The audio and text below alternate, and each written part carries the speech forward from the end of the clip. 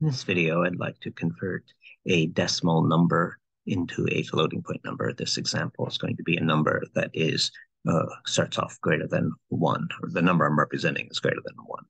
So I'm going to start off with the whole number part. In this case, the number I chose was 23795.1468. I'm going to take the whole number part.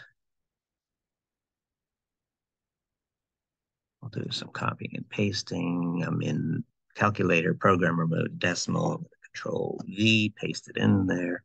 And then I'm going to move over to the binary and I'm going to copy. I'm not going to copy the leading zero.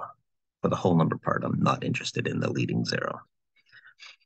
And so I'm just going to paste that over here as part of my show my work as one of my steps. And then there's sort of what they call digit grouping on this calculator. So there's 1, 2, 3, 4 groups of 4, which is 16, but I'm not using that leading zero. So this was 15. So it took 15 bits to represent the whole number part.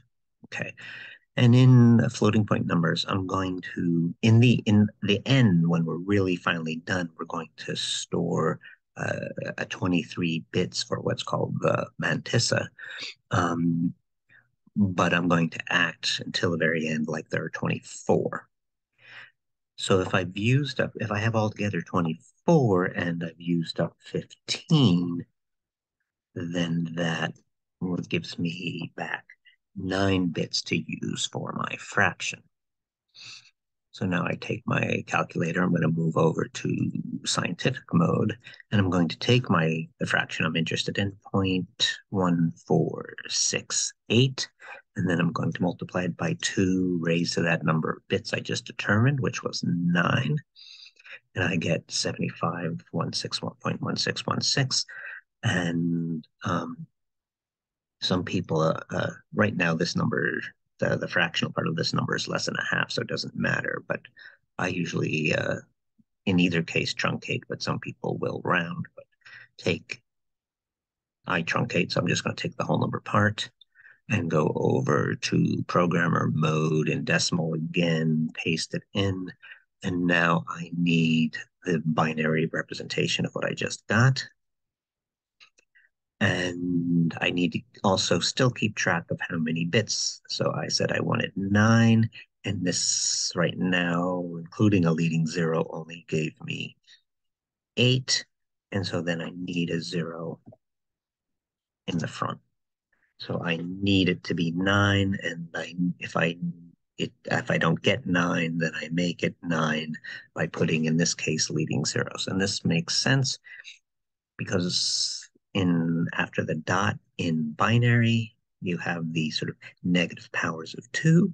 So the first thing after the dot is the halves place, the 1 over 2 to the minus 1, the halves place, and the fraction I'm representing is less than a half, so I expect a 0 in the halves place. The next position after the dot in a binary fraction would be the 1 over 2 to the 2, or 1 over 2 to the minus 2, or 1 over 2 to the 2, or 1/4. And this fraction is less than a fourth, so I use 0.25, so I expect 0 in that place, but it is more than an eighth, which is the next spot, so I expect this third digit being a 1. That makes sense. Okay, so now at this stage, I put my 2 pieces together. What I would have is my whole number and then dot and then my fraction. Okay, different font sizes. Okay, we can deal with it. Now what I want to do is, floating point is this sort of analogy to scientific notation. In scientific notation, you have a non-zero number, 6, say, anything but 0, dot, and then some other digits, and then times the power of 10, but you move the decimal place until you get 1 digit and then the dot. So that's what we're going to do in floating point as well.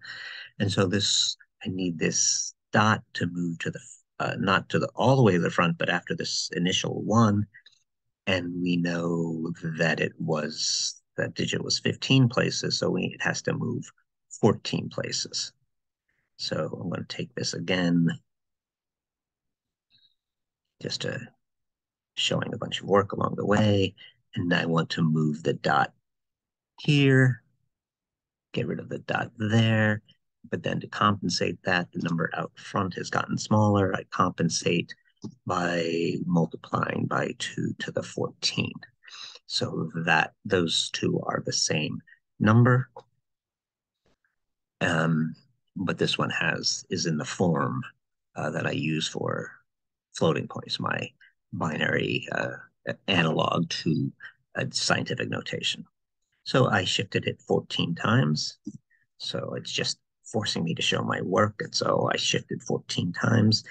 And then what they do in floating point numbers is take this number of shifts. This was a positive shift. So I was making the number out front was large and I was making it smaller. So I'm going to call that a positive shift. If the number had been less than 1, I would have to shift in the opposite direction.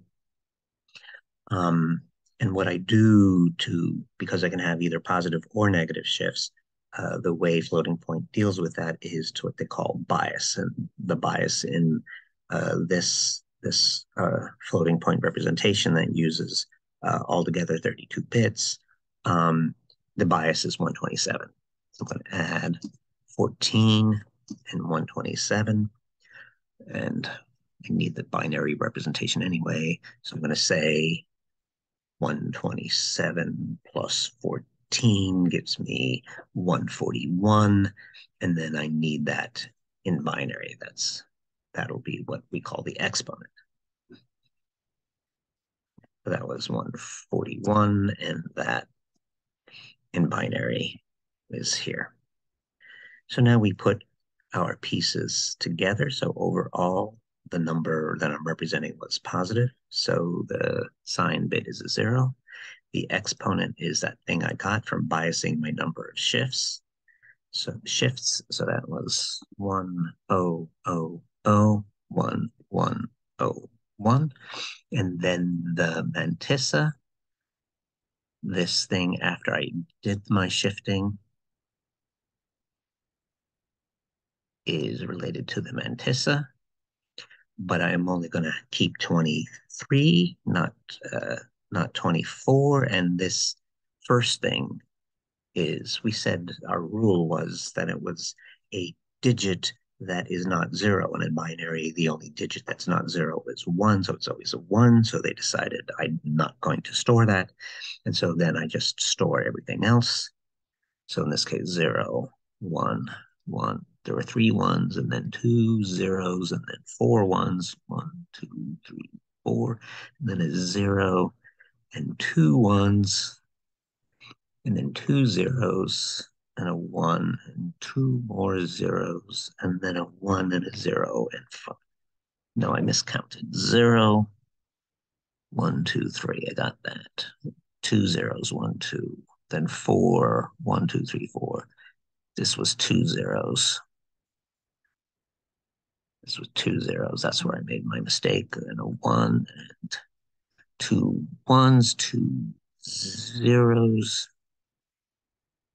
and then a 1 and 2 zeros, and then a 1, a 0, and 2 ones. I think I got it right now. Okay.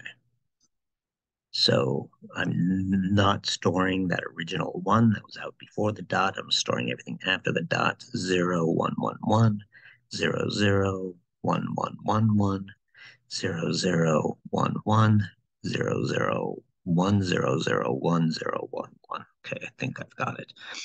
So that would be my floating point representation. And now I'm going to try to put that into a calculator here on the internet, hschmidt.net, h-schmidt.net. And let's try this. The sign bit was 0, so don't check. Here, check. Then 4, 3 don't checks, and then check and check. Skip and check. Okay. And then in the mantis, 0, then 1, 2, 3, then 2 zeros, and 1, 2, 3, 4 ones, then 2 zeros, and 2 ones, and then 2 zeros, and a 1, and 2, where am I? 4 ones, 2 zeros. Sorry, that was a 1, that was a 0. 2 zeros and a 1, 0, 0, 1, 0, 1, 1. Okay, there we go. So I've reduplicated what I just had over in the calculator to do a check. My number was 23795.1468. And so it's pretty close over here to what I wanted to represent. And so it seems a reasonable check. Then I seem to have done it correctly, done what I wanted to do. So that's what I wanted to show you. Take a decimal to a floating point representation, also performing a check. Thanks for your attention.